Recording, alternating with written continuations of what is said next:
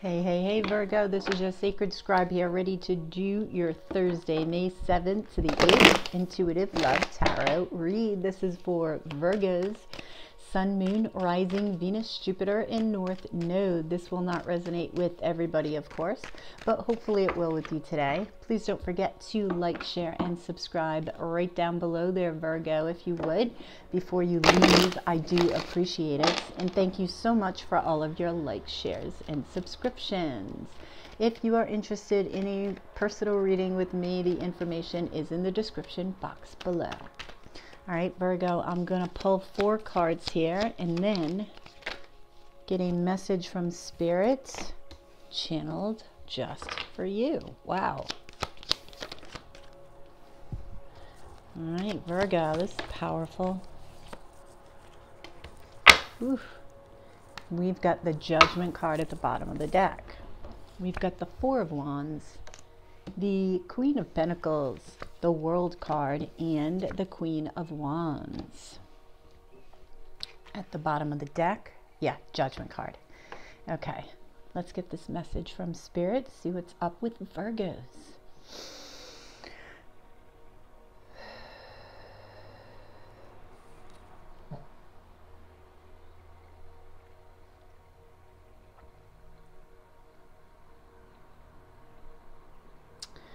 Let yourself be seen by others, Virgo. For some of you, are you in your hermit mode?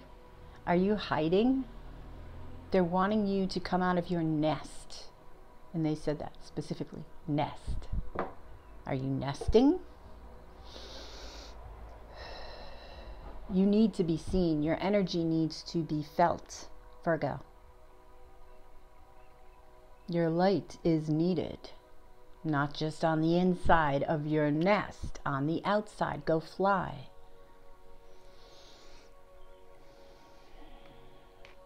Okay. I'm feeling Empress energy here. So I feel like for a lot of Virgos who this resonates with, you are an Empress, especially with the Queen of Pentacles and the Queen of Wands here. I feel that's you. And starting a new cycle, working on your foundation. You could be sort of nesting. Maybe that's why they use the word nesting, because the 4 of Wands I'm feeling is your foundation. You're really focusing on making that firm and starting this new cycle. It's like you're rearing to go with this Queen of Wands energy, but not quite yet, because you're still in this mode. You're like, no, this is my baby. This is my baby. I'm gonna make this baby sprout wings, but not right now. And they're saying you need to get out. You need to be seen right now. Look at this, 3 of Swords and the 6 of Wands. This is being seen. Okay. Now the 3 of Swords is healing. And I think this is, I guess it's part of your healing process. I feel like you're getting over healing. This is a step in the right direction, right? You may be on something like YouTube or have some sort of platform where maybe you've been incognito for a little bit. Okay, they're saying you need to get out. You need to be seen. Your energy needs to be felt.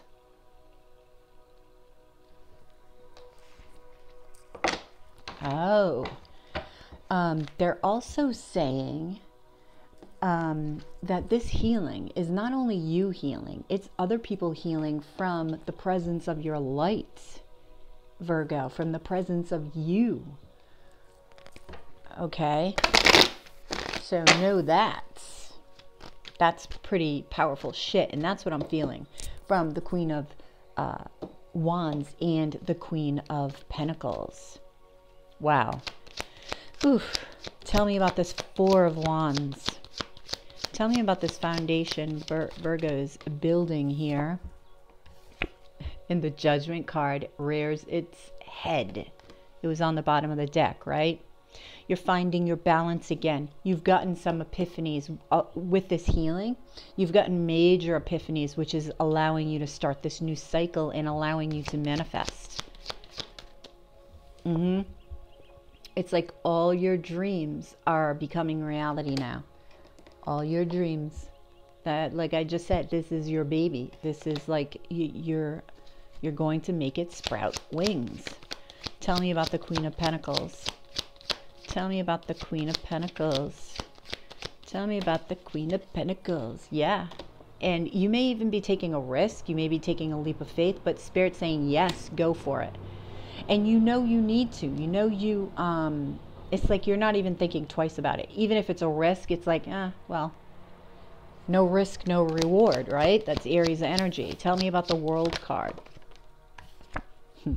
Did I tell you it's going to sprout wings or what? This is healing. This is balance. This is embracing change, which is what you're doing. And this is flying. This is your baby flying. This is you flying. This is your new cycle. It's funny with the 10 of Wands here, Virgo, right? This is responsibility, right? Which is coming along with taking this leap of faith and really building something solid. But you don't see it as a burden. You see it as you're just working hard. You're working hard, but it's not work to you because you love whatever it is that you're doing. So any advice for Virgo? What advice do you have for Virgos? Keep doing what you love, because the more that you continue to do what you love, okay, the more that you're calling in this energy, soulmate, twin flame energy. But, okay, there is a third energy that can get in between, right? But here I'm feeling if you don't get out, if you're not being seen, you can't, this can't find you, okay? They have to see your light. They have to see your light. So you're getting in your own way. You're the freaking third energy that's blocking.